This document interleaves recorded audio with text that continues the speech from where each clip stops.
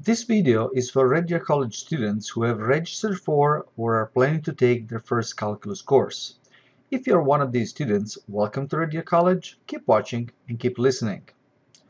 As you may have read in the email sent to you recently, we strongly recommend that before starting the calculus course, you check the strength of your current mathematical skills by taking the Red Deer College Calculus Readiness test.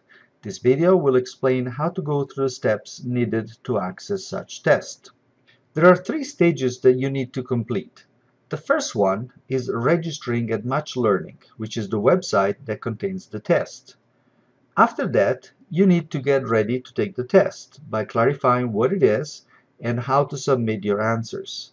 But of course, this is not the end of the process, since the purpose of the test is to see if you're ready for the course. So you will also need to look at your score and use it to develop a good plan to ensure that your preparation for the course will be sufficient. So let us start with the first stage, registering at Much Learning. Since Much Learning is a website, use a web browser to go to its homepage, www.muchlearning.org. Firefox and Google Chrome work very well, but Microsoft Explorer does not work well here at all, so we recommend that you do not use it. Once on this page, choose Register Now. This is a standard registration page, so enter the required information. Your login name will be the login email address you input here. The school is Red Deer College, and we recommend that you use your Red Deer College email address, but you can use any valid address that you prefer. The password to be used here need not be the same as what you use to access your email, but you can pick the same one if you so prefer. Now click on I have a course key. In the field that now appears, enter the course key corresponding to your calculus section, as provided in the email you received from Red Deer College. Since this key is a strange and case-sensitive combination of characters, we recommend that you copy it from that email and paste it in this field.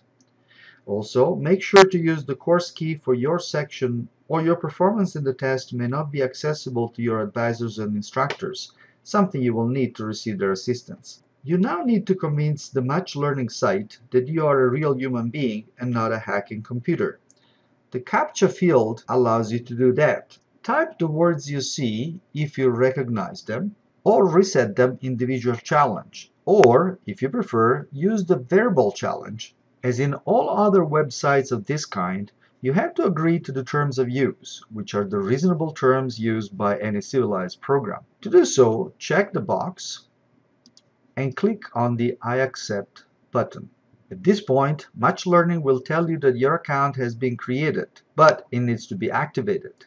To do that, go to your email account and open the message from info@muchlearning.org triggered by your registration, a message that will look like this. Click on the link provided and you will be sent to this confirmation screen. You're now ready to go, so return to the Much Learning site. If you're connected to the same page again, like we're here, click on the Switch User. Once you're here, or if you're sent here directly, enter the login name and passwords that you have chosen and click on Login. You will now be within your Much Learning account, and you will see a starting page that looks like this one, except possibly for the name of your calculus section, which may be different from what you see here. If you do not have an ad blocker add-on, you may see these advertisements. Remember that these potentially distracting ads pay for the technical resources that Much Learning offers, so you don't have to. However, if you don't want to see them, install one of the many available ad blockers. This is what the screen will look like without ads. If you click on the name of your calculus section, you will see a table of contents for many pre-calculus and calculus topics. Explore them now or later to get a wealth of explanations and examples that can assist you in the course. For now, your interest is in the readiness test, so click on Exams, and you will see 2 tests available to you. The introduction component contains essential information on important features of the test. The questions component contains the actual mathematical test. Click on the introduction first, since you will not be allowed to go on to the questions component if you have not completed that one. This component consists of 11 very easy questions, whose answers only require you to read the corresponding information. I will show you the first one so that you get a feel for them, but I have already answered the other ones to save you time. As you go through each question, read its information carefully, since by choosing the available answer you're admitting that you have indeed read and understood the information. Then click on the available option, click the Save Answer button, and you're done. If you want to add some notes for your later use or for the advisors and instructors who will help you later, you can do so by using the Attach Work button.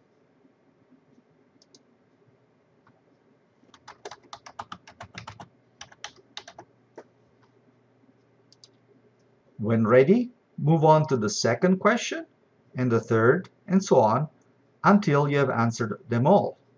Take your time, as there is no time limit on this component. However, it should take you just a few minutes.